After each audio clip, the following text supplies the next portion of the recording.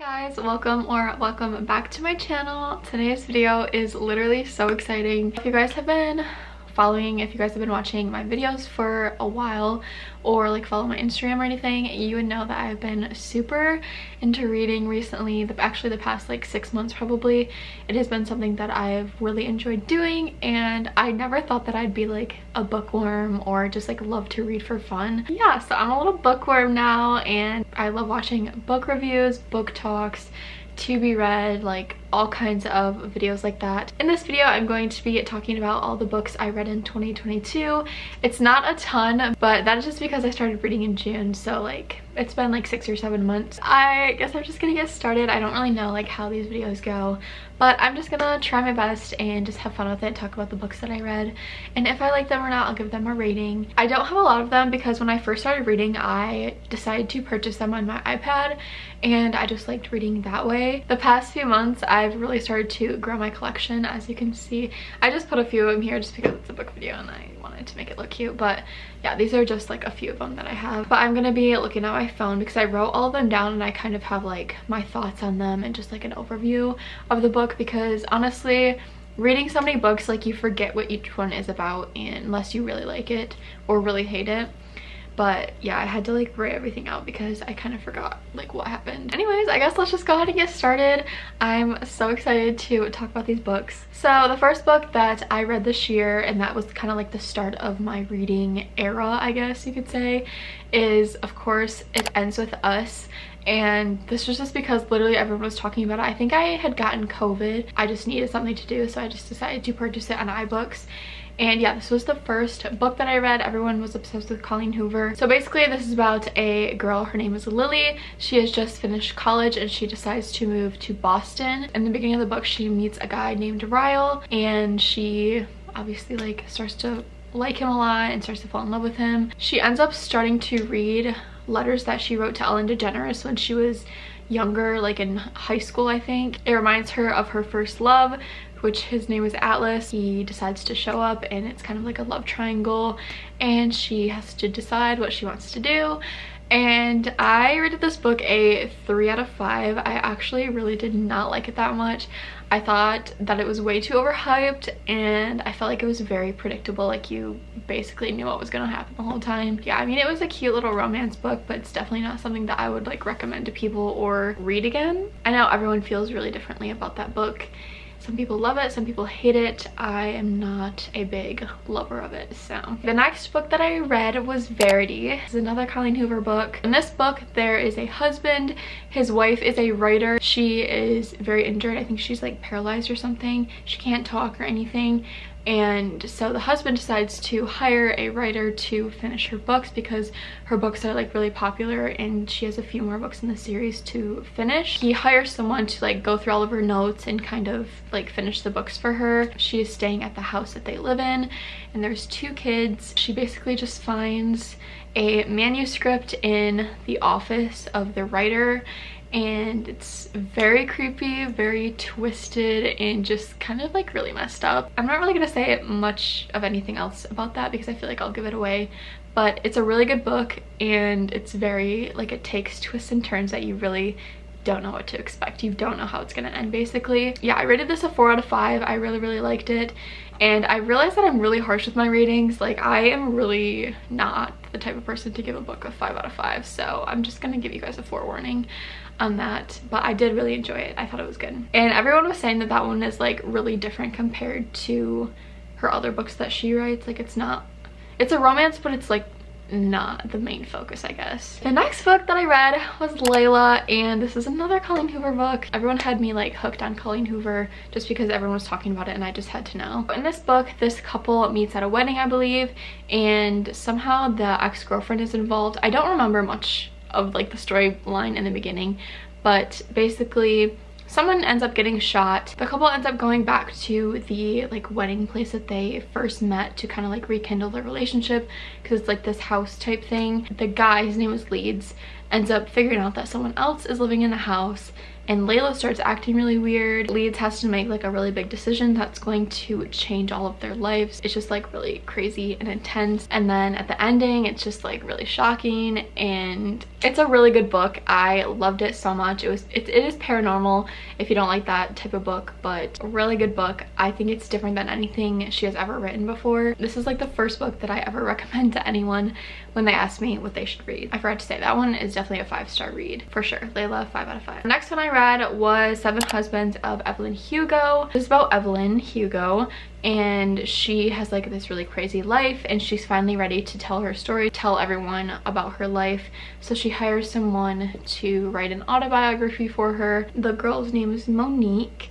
So she writes about all of her husbands and kind of like her crazy life while being famous and being in the light. Monique begins to realize that she might have some sort of connection to Evelyn Hugo, and then the ending is like super shocking, and at least for me, I was not expecting it at all, and that made it like really good, because honestly I felt like it was a really slow start, but once I started getting into like, you know, the intense stuff, and the ending was just like blew me away. That one I gave 4 out of 5, but I feel like I would give it like 4.5 out of 5 because I do think that it was really, really good. Then I read The Girl on Train. I don't remember why I wanted to read this, but I'm really glad that I did, because it's not like a romance book. It is, but it isn't. Like, it's not like your typical romance. This is about Rachel. She takes the same train every day. I don't know if it's to work, or I don't remember if she has a job. So she sees the same couple every single day on the train that she rides, like sitting on their back porch. One day she sees something very shocking, and she ends up going to the police to talk about it, and then she like gets herself unraveled in this couple's life. It kind of bounces back from perspective to perspective, like different people in the book. I just remember the ending was very like, oh my gosh, I cannot stop reading. Like, I felt like it was very intense. There is a murder investigation throughout the whole book, so that's also part of it. I do remember really liking it, and I ended up giving it a 4.5 out of 5, so must have been really good. The next book that I read was Reminders of Him, and this is another Colleen Hoover book. For this one, Kenna, she just comes out of prison. She wants to meet her 4-year-old daughter because she's never met her before. So before she went to jail, she got in a car accident with her boyfriend at the time.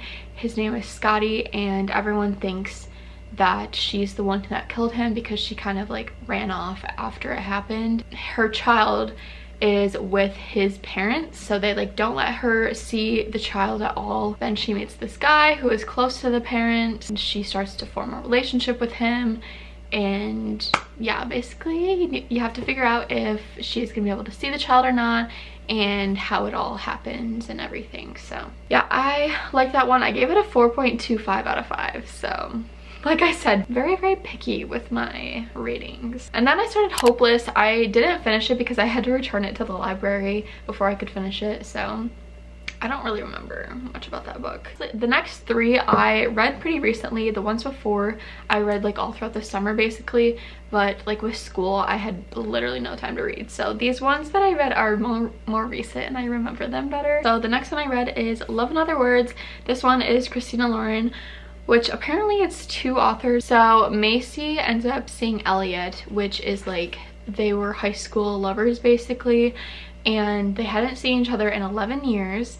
And so yeah, they see each other, and it kind of goes back and forth between past and present, and like what happened and why they haven't seen each other in 11 years.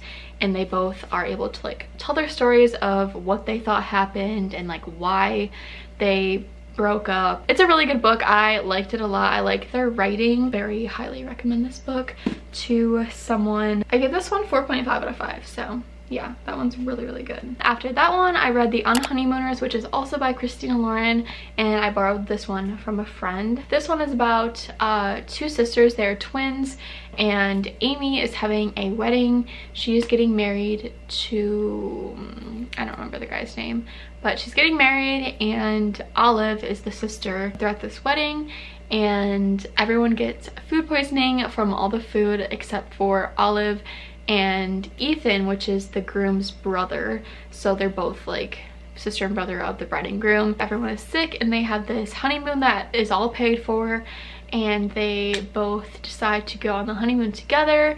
I also forgot to mention that they absolutely hate each other, so they both go on the honeymoon together. And Olive, she has like really bad luck, so she thinks this is the start of her good luck. I literally just read this and I don't remember how it ends. Alright, well anyways, that one I gave a 4 out of 5. Then the last one for this video is this. It's called Just Haven't Met You Yet by Sophie Cousins. It tells a story about Laura. She is the host of a show called Meet Cute. She finds couples that have like crazy stories of how they met and fell in love, and she interviews them. She decides she wants to go to Jersey, figure out how her parents met, because apparently they have this big love story, and she wants to retell the story of her parents.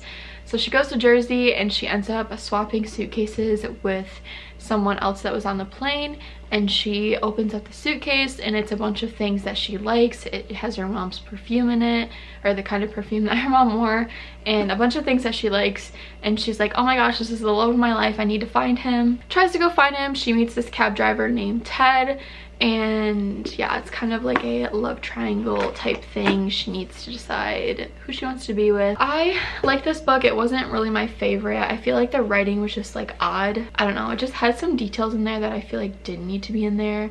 The ending was really unnecessary. One of the scenes in the end, I rated this one a 3 out of 5.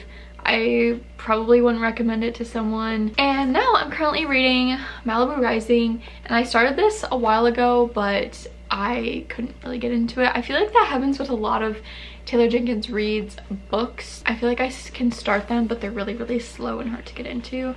But I'm on page 293, so I'm almost done with it, and it's really good so far. It's getting like super intense. But those are all of the books that I read for 2022. I am so excited to see how many books I read this next year. I made a goal to read at least 50, which I feel like is a lot, but I definitely can do it. Like, I literally read 3 books in the past week, but that's also because I have been on break. But I'm gonna be graduating in May, so I'm gonna have a ton of time to read after that, so I'm very excited. Yeah, I got a bunch of books for Christmas. Maybe I'll do a TBR. Let me know if you guys want to see that. That is going to be all for this video. I really hope that you guys enjoyed. A little bit different than my normal content, and I really want to start switching it up because I feel like I do the same video every single week, and I know not everyone loves to watch those, so I'm gonna try to switch it up. Let me know any book recommendations that you have down below that I haven't said in this video. Obviously, I would love to go through them and see which ones I want to read. So thank you guys so much for watching. If you enjoyed, give this video a thumbs up and subscribe to my channel, and I will see you guys in my next video. Bye guys.